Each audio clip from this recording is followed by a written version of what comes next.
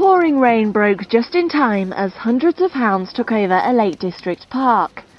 The 108th Vale of Rydal Sheepdog Trials and Hound Show got underway in Rydal Park, Ambleside.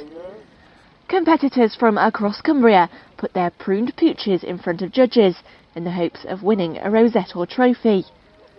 The sheepdog trials kept crowds entertained as sheep lent by Rydal Farm were led between gates and into the pen. Dennis Purden from Holmrook near Sellafield failed to get the sheep into the pen before his time ran out. He entered with 4-year-old dog Jess for the first time at Rydal. Katie Robinson, North West Evening Mail.